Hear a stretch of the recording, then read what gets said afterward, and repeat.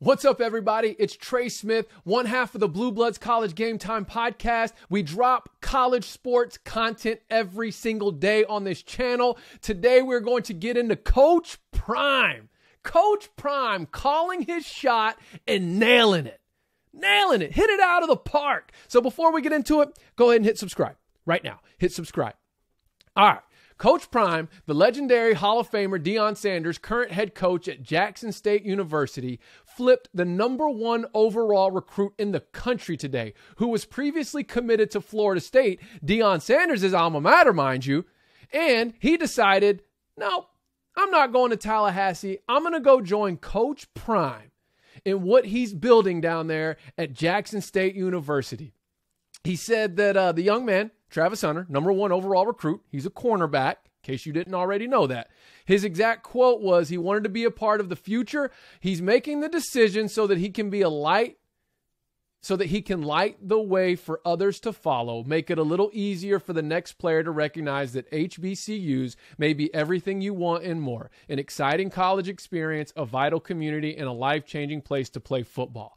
Man, if Coach Prime hasn't already made enough waves in the short time he's been at Jackson State, this one set the world on fire. This was probably the biggest surprise, the biggest flip in signing day history. Watch out for this, guys. I'm telling you, Jackson State, I'm looking forward to them competing in the FCS playoffs before too long. And if Coach Prime stays over the long haul, there's no telling what other leaps and bounds that program is going to make. But I was thinking about this decision by Travis Hunter, and it really isn't that bad of a decision. It's actually a great decision if you look at what he's walking into. First off, he's the #1 corner in the country, going to a program who's coached by arguably the greatest corner to ever play the game.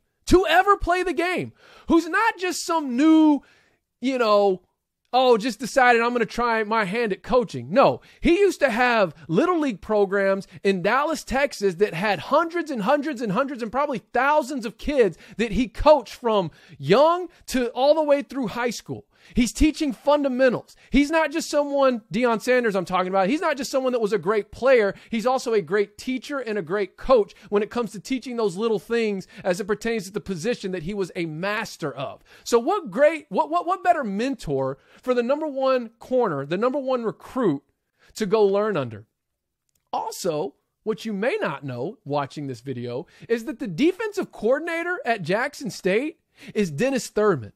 Okay, Dennis Thurman was a former Dallas Cowboy back in the late 70s, mid-80s, from the late 70s to the mid-80s, okay? And then he became a staple, long-time defensive coordinator in the NFL. And if my memory serves me correctly, I believe he was the defensive coordinator for the Baltimore Ravens the couple years that Deion Sanders came out of retirement and played for the Ravens. So that guy, you've got a former NFL player / longtime NFL defensive coordinator as your DC at Jackson State. You've got the greatest corner, a Hall of Fame corner, as the head coach. What better situation from a coaching standpoint could he have stepped into? And then obviously it looks like, or it sounds like, I mean, this may just be a rumor, but it sounds like he's going to get a pretty lucrative deal with either Barstool Sports or one of the affiliates through the NIL, name, image, likeness. So it definitely shook up signing day. It definitely made it a fun one. It's by far the story of the day. And it's just even more momentum for a Jackson State program that's already thriving. That team over there isn't surviving. They are thriving. They're 11-1. They're set to play South Carolina State in the Celebration Bowl down in Atlanta. Shout out Coach Prime. I've been showing you guys love since day one, since we started the Blue Bloods College Game Time podcast. Go listen to episode 1. We were shouting out Jackson State and Coach Prime. We were talking about Shador. We were talking about Shiloh. We were talking about some of the other players and what they're building over there. Talked about the docuseries they did through Barstool Sports that was released on YouTube. So much good things happening at that program on and off the field. And then now, obviously, they're continuing to shake up the game in recruiting.